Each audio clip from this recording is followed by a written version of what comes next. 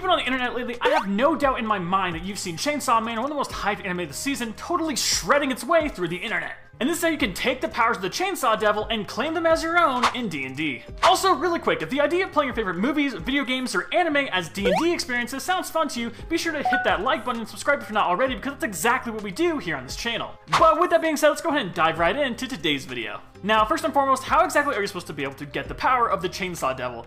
In my opinion, you can have it be a devil pack like it is in the show and manga, or you can have it be something as simple as your players having to fight the Chainsaw Devil in its raw form, and after defeating it, they gain an item that allows them to transform. How you get the ability to transform into the Chainsaw Devil is up to you, but with that being said, this is what the form can do.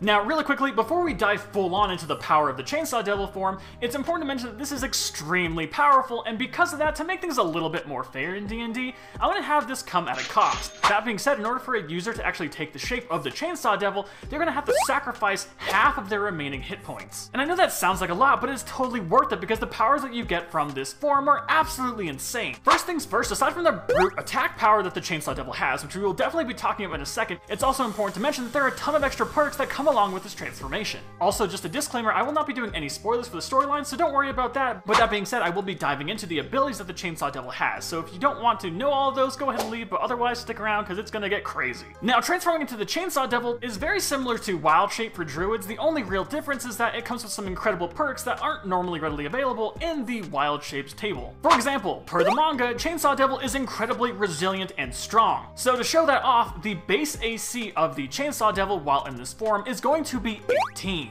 And on top of that, the Chainsaw Devil is also incredibly fast, so add a plus 20 foot speed to whatever your base movement is. And one additional trait that the Chainsaw Devil's form has, as we've seen in the manga, and I have no doubt also the anime, the Chainsaw Devil is able to fight unfazed while completely engulfed in flame. So we're gonna also add resistance to fire while you're in this form. And if you really want to make things a little bit more crazy, feel free to add on some extra resistances or immunities if you feel so inclined. That being said, be a little careful not to make it too OP.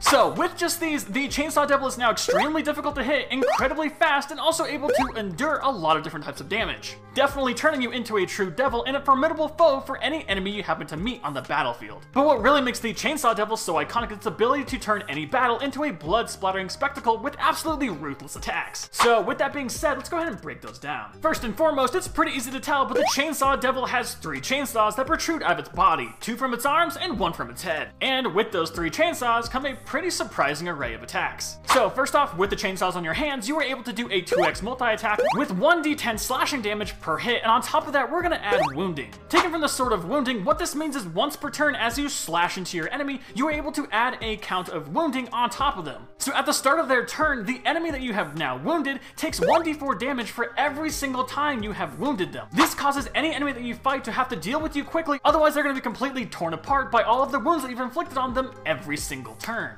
Now, if you decide to attack with your head, obviously it's not going to be as powerful as your arms, but it comes with a huge bonus. As you feast upon the flesh of your enemies, you'll be doing 1d12 piercing damage, but just like we've seen in the manga and the anime, when the Chainsaw Devil feasts on blood, it actually allows it to heal. So as we've seen in a couple different D&D weapons, we're going to give this attack the special ability to heal the user, equivalent to the amount of damage that they inflict with this 1d12 attack. But all of these so far are close quarters attacks, which makes sense because the Chainsaw Devil naturally has chainsaw powers. But chainsaws have chains. And just like in the manga, you're going to be able to have the ability to lasso in enemies and pull them in with those chainsaws from 30 feet away. Acting very similar to nets in D&D, by casting the Chains of Hell, you are able to rope in an enemy from 30 feet away, causing the grapple condition, and for every 2 feet of movement that you expend, you are able to pull the enemy 1 foot closer to you.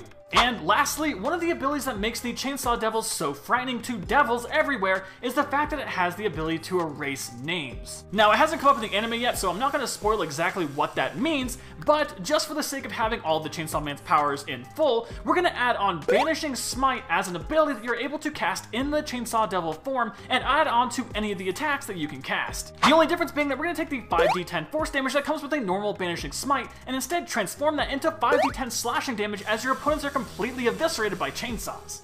And with that being said, you are now ready to completely eviscerate your enemies in true Chainsaw Devil form as you rip and tear your way to victory. I hope you all have fun with this one. I highly recommend that you watch the anime or read the manga if you're not already. But with that being said, what do you want me to cover next? Leave it in the comments down below, and until next time, keep questing.